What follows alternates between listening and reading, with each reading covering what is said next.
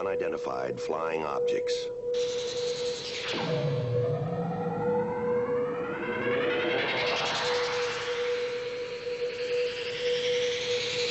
Are they proof that we are being visited by civilizations from other stars?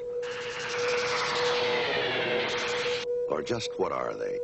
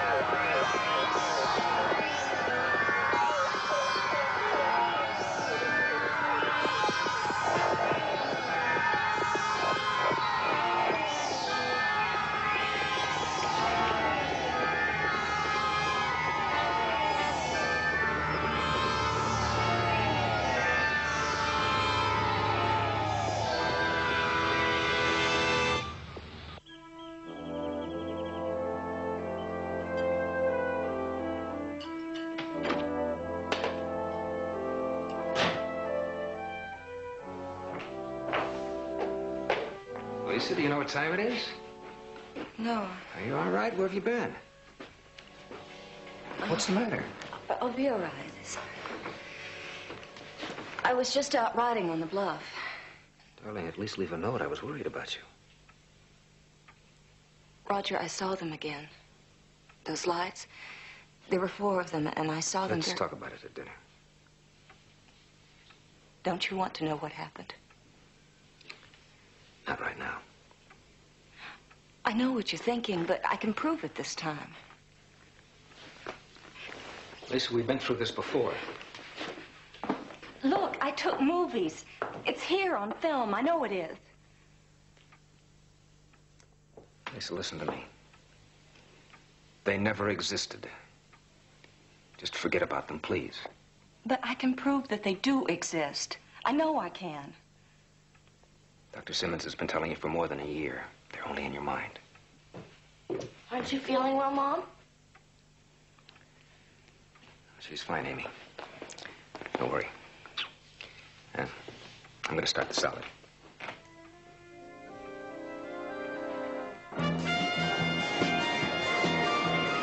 Herring, below. 10 o'clock. Exeter, New Hampshire. Roger. I see it, sir. And look at those farms. Reminds me of one of my Grandma Sue's patchwork quilts. Coming up ahead, Harry. Rock-bound coast of Maine. Got it, sir. Rugged but beautiful. Bangor International Airport, dead ahead.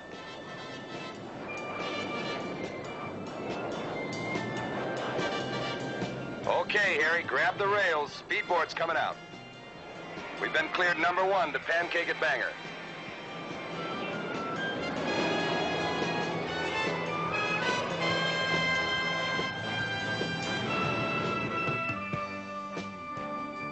You know, when I was at MIT, I was always trying to get ahead of my classwork so I could spend a long weekend up here. Did you make it? Once. It's October. Leaves turning, air crisp. Met a girl at Cambridge who was a senior at Bennington. Vermont, right? Right. We both planned to cut classes Monday and Friday and meet halfway. See, this terrific little inn, at Ligon Arms on the Massachusetts-New Hampshire border. Cozy little place, you know. Took a lot of planning, I bet. Planned like a mission, Harry. Driving time, supplies, the right albums. Figured everything. Except New England weather. Record snow. Blizzard. You didn't give up, did you? She never got out of Bennington. I spent the whole 4 days in a little motel outside of Worcester, next to an iron foundry. Tough break, sir. Hope the guys at the iron foundry appreciated the music you brought along. Got a warm heart, Sergeant.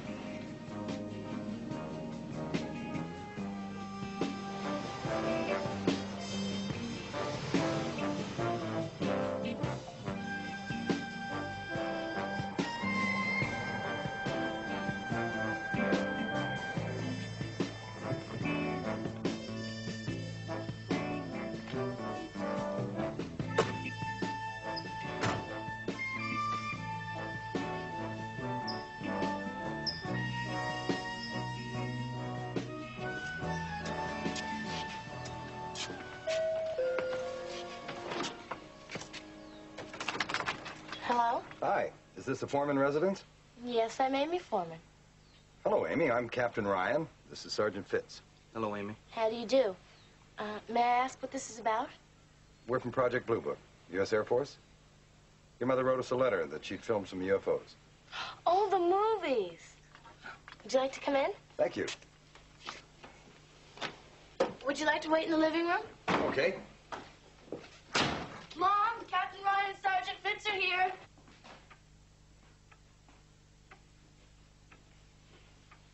Feel just like I walked into a history book. I reckon these are genuine antiques, don't you? That's for sure, Harry. Hello. I'm Lisa Foreman. How do you do, Mrs. Foreman? I'm Captain Ryan. This is Sergeant Fitz. Ma'am? Hello. Nice to meet you both. I'm going to be late for school. Okay, honey. Have a nice day. I will. Nice to meet you both. Nice to meet you too, Amy. Bye. Bye, Amy. Well, I'm glad you came. You know, I was worried that that letter I sent you wouldn't be taken seriously. Not at all. Your descriptions were perceptive and intriguing. And when you wrote that you had the incident on film, why, naturally, we wanted to check it out. Movies of UFOs are rare, ma'am. Well, I'm sure that you're anxious to see the film. Sergeant, would you mind pulling down the blinds?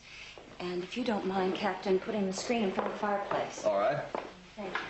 We're admiring your furnishings, Miss Foreman. Oh, thank you. The really good pieces are 18th century. The house itself was built over 200 years ago. The original house. Of course, it's been remodeled many times since, but it stayed in the family all that time. Some of the past residents? My ancestors, the Trescotts. This over here is my great-great-great-grandfather, Samuel Trescott. He was an officer in the Massachusetts militia during the Revolutionary War. Served right here in this township. Well, shall we sit down?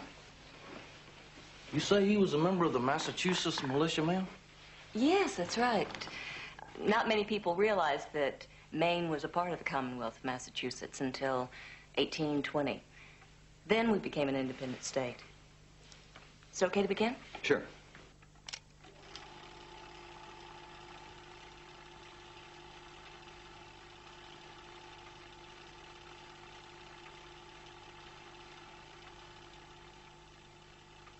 She's a natural, Mrs. Foreman.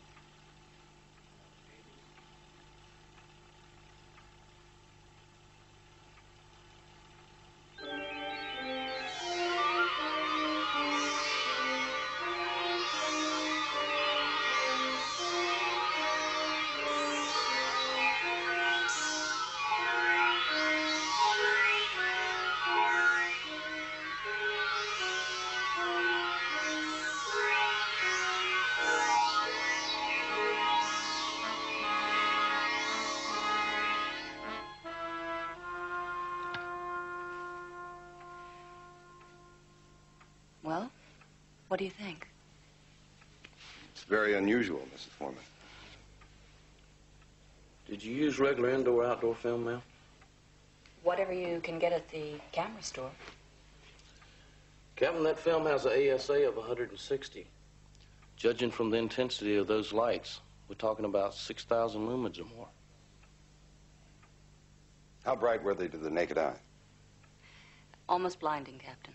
At the end of the film, it looks like you dropped the camera while shooting. I did. I don't know why, but I fainted. Did you feel sick in any way? Headache, nausea? No, just a little dizziness afterwards. I really didn't think it was anything serious.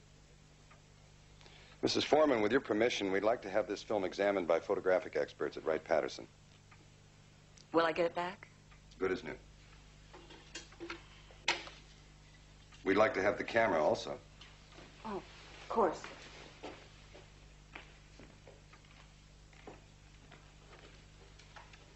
Here it is. Thank you. Sergeant, will you label these, please? Yes, sir. Captain, may I ask you a question, please? Of course.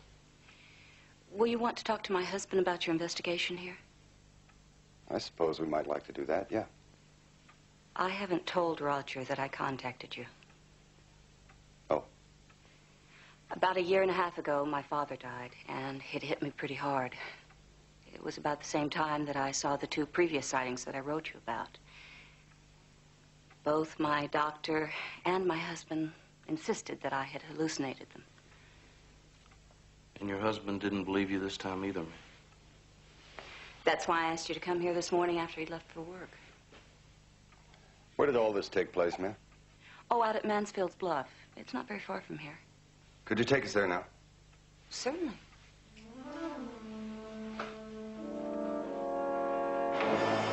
It was dusk, about 7 o'clock last Thursday. I was standing here, and Princess, my horse, was behind me when they approached from the west, over there. How large would you say they were? Well, it's hard to say. They move so quickly and were so bright. I can only estimate that they were each one about 1, maybe 2 feet across. Was your horse frightened at any time? Princess seemed to know that they were coming before I did. She became very restless and excited, as if she was afraid. But she stayed with me. If I understand correctly, the one object came out of the west, making a path this way, and then split into 4 right about here, right? And then circled around you, glowing intensely. Is that correct? Yes. They were blue and white, just like in the film. I remember those colors distinctly. Where were you when you fainted, Mrs. Foreman? Yes, right here. They were circling around me like so.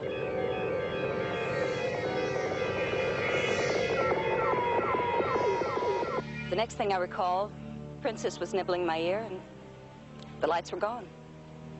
In your letter, you mentioned 2 other sightings on this same cliff. April 16th and May 17th of last year. Were they similar encounters? Yes, I saw the same 4 blue and white lights. Each previous sighting occurred also at dusk. And each time I was waiting for them. What do you mean, waiting? Captain, I know that it may be hard for you to believe anything that I say at this point. But I'm telling you that I have always known that those UFOs were coming. I've had premonitions. Always.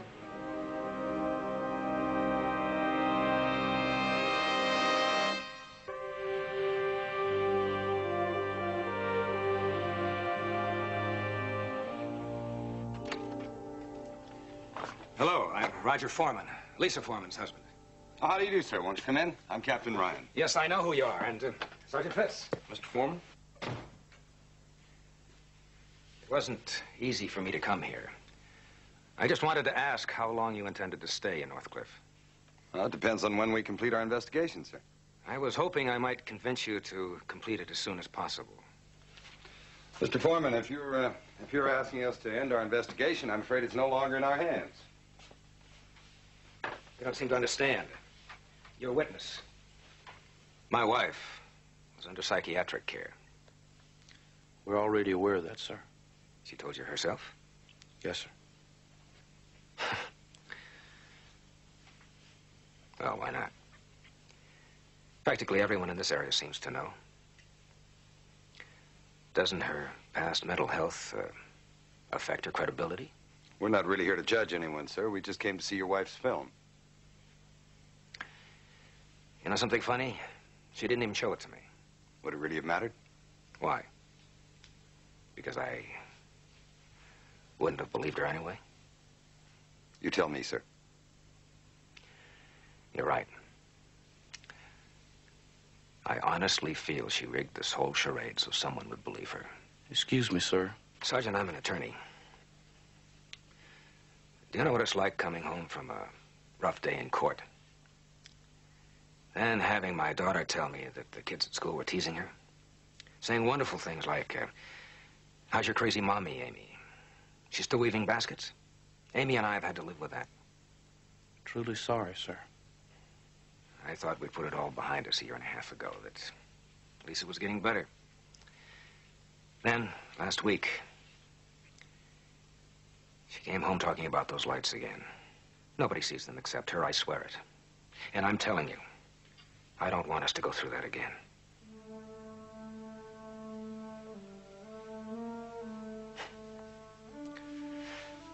Look at me, I don't even know you. Here I am spilling my insides out.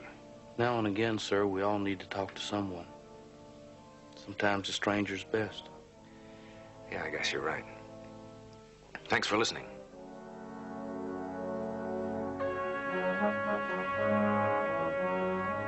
Captain, I have radar reports in from the Canadian border all the way down to Boston. Nothing has shown up anywhere near Northcliffe. Coast Guard?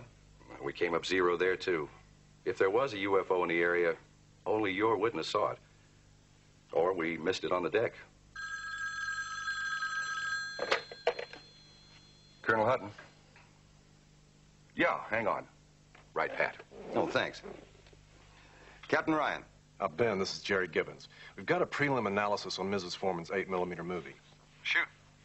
Looks legit. Every frame checked out okay. We're still analyzing it, but as of now, The film wasn't tampered with and the camera wasn't faulty.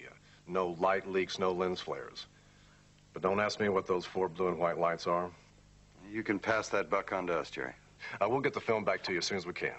Thanks. What'd they say, sir? The lab thinks the lights are real.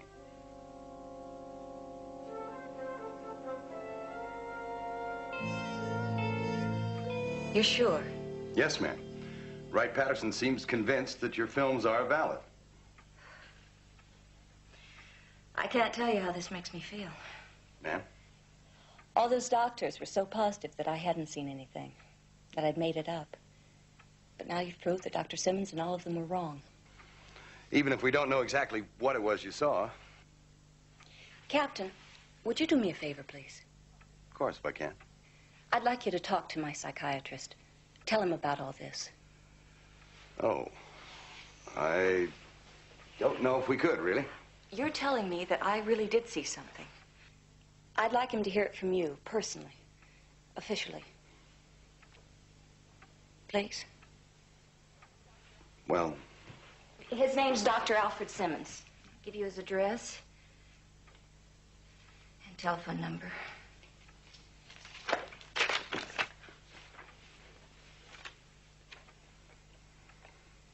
Okay, we'll talk to him. I appreciate that. Thank you. Thanks for your time, man.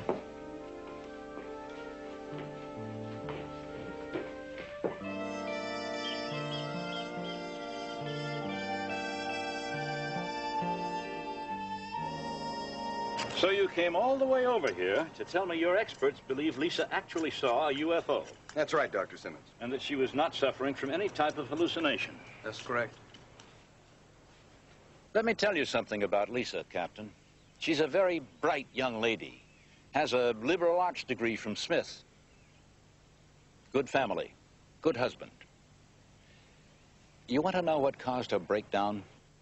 Well, if you think it's important, Doctor. Yes. Her mother died when she was 14, a very vulnerable age, a time when a girl needs a mother the most. Fortunately, Mr. Trescott, her father, was an excellent parent, always there when she needed him. Unfortunately, a bond like that isn't easily broken. And when he suddenly died, she just couldn't accept it. But that doesn't make her psychotic, does it, Doctor? Depends on how you look at it. When did she say she saw these UFOs? 8 days ago, and last year twice, on April 16th and May 17th, sir.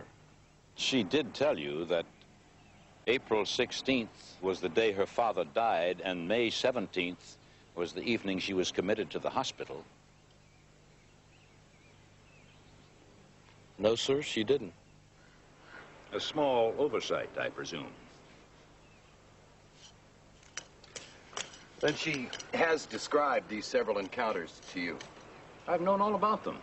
4 blue and white lights, correct? That's right.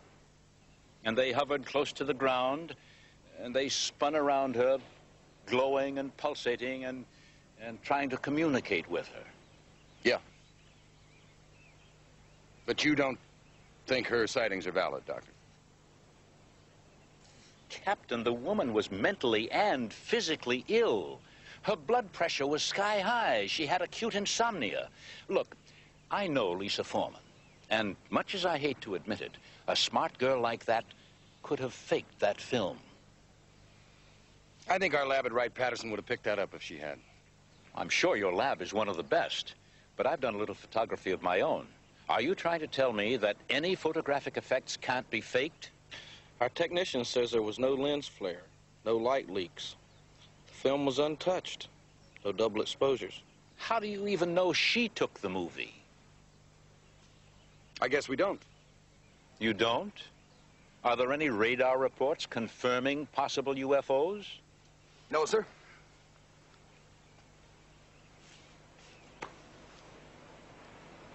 Any other witnesses? No.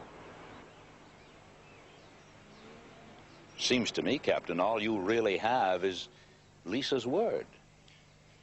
No, that's wrong, Doctor. We have a motion picture showing 4 unidentified objects. Unexplainable, unknown.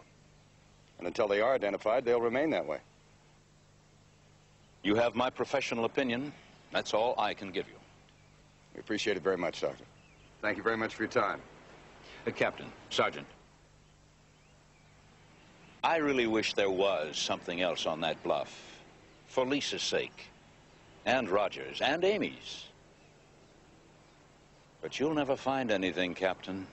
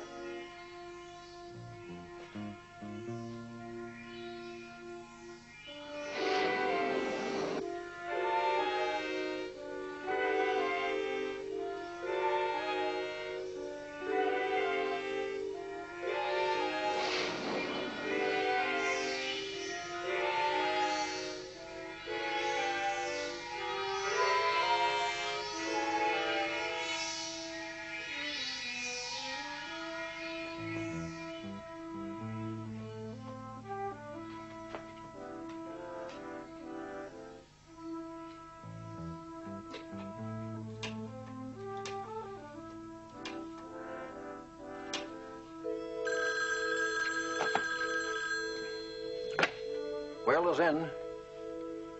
Well, I'm sorry. Captain Ryan and Sergeant Fitz both are out for the evening. We're taking Miss Emily Butler from the library to supper. Care to leave a message? No, thank you. I'll call back later.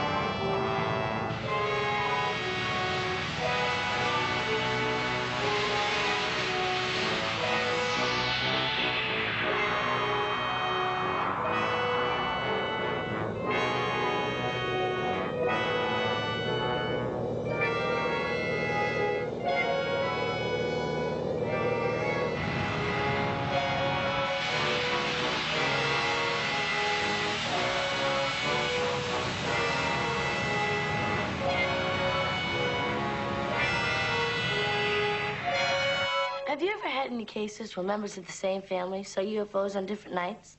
I don't think I've had any cases. Why don't you tell Sergeant Fitz and I everything that happened? Do you want to start recording? That is the procedure we like to follow, Amy. Well, I stayed up a little past my regular bedtime, 9:30, to check my mom. But she was sleeping, so I went into my room to get ready for bed. So I was taking off the bedspread. Out of the corner of my eye, I thought I saw, well, a UFO. I would have waked my mom up. It was the first time in a long time she was having a good sleep. And then I tried to call you, you know. But I didn't want to miss them if there were going to be any more. And there were more. 3 more. It was fabulous.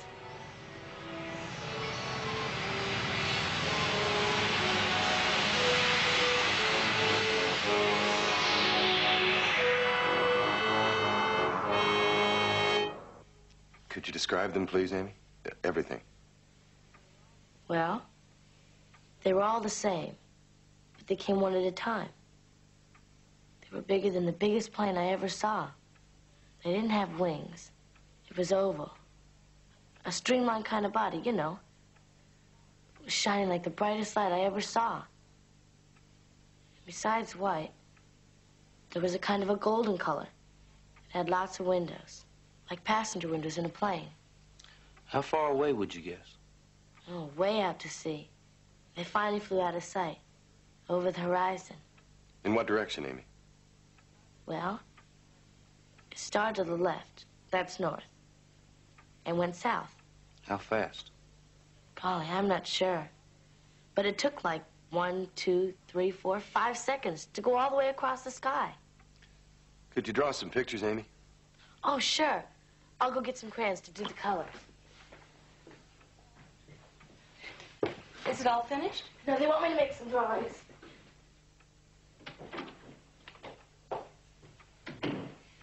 Captain, would you still like me to wait? No, the personal interview's over, ma'am. Having someone else to corroborate the story is very important, isn't it? Even if she is my own daughter. Amy's sightings differ quite a bit from yours, ma'am. Oh, how? One principal difference, Mrs. Foreman. You said you always have a premonition before you see the lights. They seem to call you to the cliffs, I think you said. Last night, obviously, you had no feeling at all. No, that's right. I was sleeping very soundly the first time in months. You don't think there's a connection, then? Mrs. Foreman, we've just begun.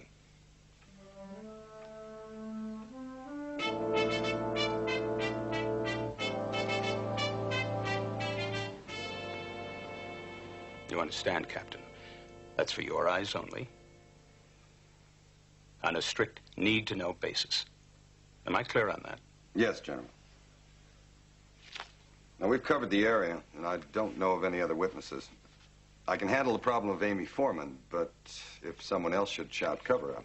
National security requires that remaining under cover for now, Captain. Bluebook has taken pot shots before. Yes, General. Plenty of times. Buy a new flak suit.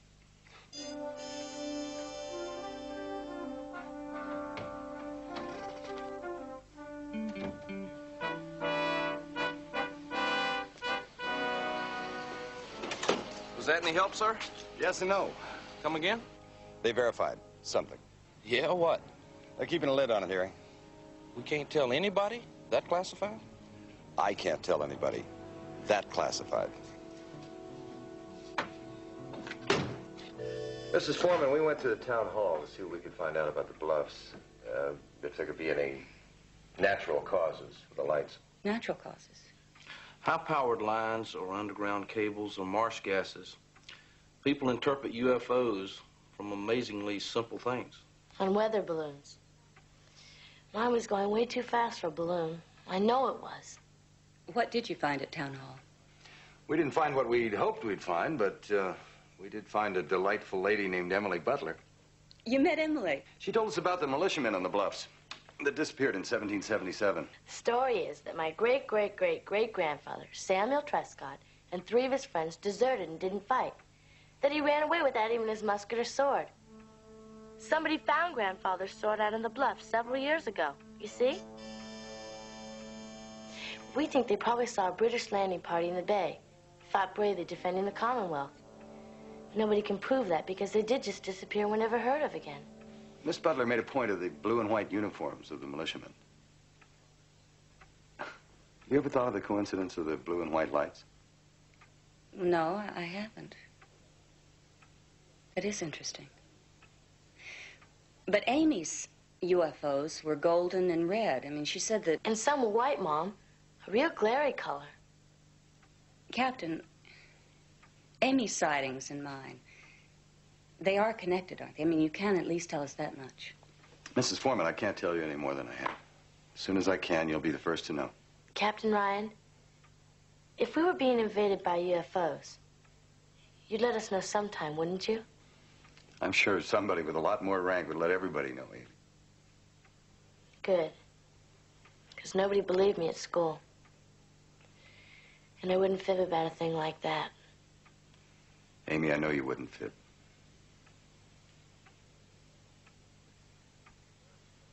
We're issuing a statement to the press at 1200 Eastern.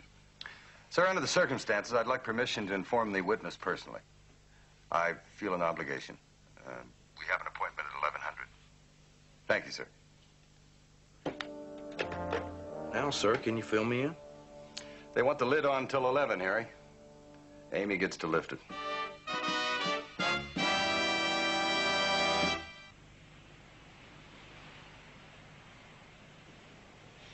Well, hope you decided to join us for the picnic. Hi, Mrs. Foreman. Hi, Amy. Hi, Captain Ryan. Hi, Sergeant Fitz. Please sit down. Oh, can you join us? We brought enough. It's like a perfect Saturday for a picnic. We got a plane waiting at Bangor. All gassed up. Be leaving in about 90 minutes. Actually, we just stopped by to say goodbye and return your film and your camera with our thanks. Captain, what will your report say? Something was on that film. You saw something. For now, what those images are is simply not known. Well, I thought your technicians could unravel anything. Miss Foreman, think of it this way. There's lots of phenomena nobody can explain. Not just UFOs, all around us. Nobody really knows what electricity is. Nobody completely understands magnetic fields. And your eye has been sensitive to certain impulses that maybe nobody else in the world can see. This film emulsion has responded to something that might not be visible to anyone else. It might not be picked up by any other means. You're unique. You're very special. But you're still not able to tell me what I saw, huh? Amy, a two-star general gave me permission to reveal some classified information to you in just a few seconds. You're not just saying that? You're going to read about it in all the New England papers. You're going to hear about it on television and on radio. But you are going to be the first civilian to hear about it. No kidding. What? Last Tuesday night, about 21:30 hours. 9:30 p.m., yes. There was a submarine 30 miles offshore here, and it was not one of ours. 2 RF-101s were scrambled to pinpoint the location of the unknown submarine.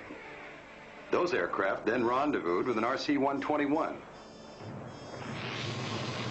That aircraft dropped several parachute-retarded magnesium flares. One of the most powerful lights in the world. 10 million candle power each.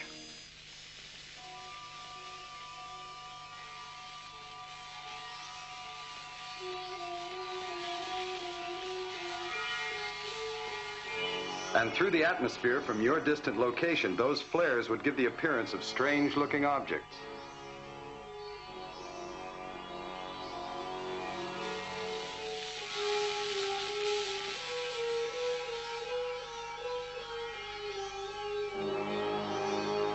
Amy, your drawings look an awful lot like pictures that have been taken during such night maneuvers. We had to keep the operation classified until it was successfully completed, until positive identification and intention of that submarine was known. Very interesting, sir. I thought you'd like to have these. Trade for your drawings that we're going to keep, okay? You're really going to keep mine? Even if there was what you call a logical explanation? Hey, you're going to be in the Bluebook file, Amy. You are too, Mrs. Foreman. But in a different category. Nothing logical at all. If there were answers to everything, we'd have a lot less to do.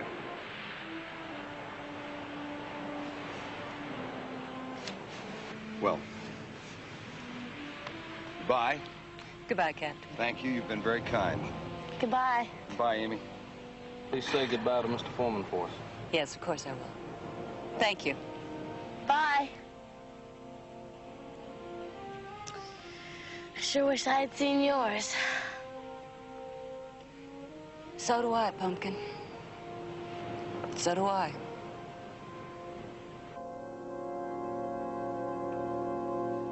You haven't heard the news. No, what? Well, it's going to be in the Sunday papers, and I just heard it on the evening news now. But Captain Ryan and Sergeant Fitz came over to personally tell Amy. Yeah? It seems that what she saw were secret military maneuvers. Magnesium photo flares. I gather that they were tracking Soviet submarines. No kidding. Just that, huh? Mm-hmm. Well, it had to be something simple. They also said that my file would be listed as an unknown. There is something on that film. Honey, with Amy away and... I'll be out for the evening, too. You sure you'll be all right? Of course I'm going to be all right. Will you look at me? I am fine and dandy, and I'm looking forward to having an evening where I don't have to do any cooking. Now, do you honestly feel that I am incapable of taking care of myself for a few hours? Sure you are. I'm sorry. I'm sorry that you don't believe my experiences. But you have to trust me when I tell you that I'm all right, that I can take care of myself. I want to be well, and I am well. Please believe that. I want to believe it, darling. It's just that you've had such a rough time. Okay. You go to that meeting and make a brilliant speech, and I don't want you thinking about me for 1 minute. All right? Okay, darling. I'll see you later. Do good.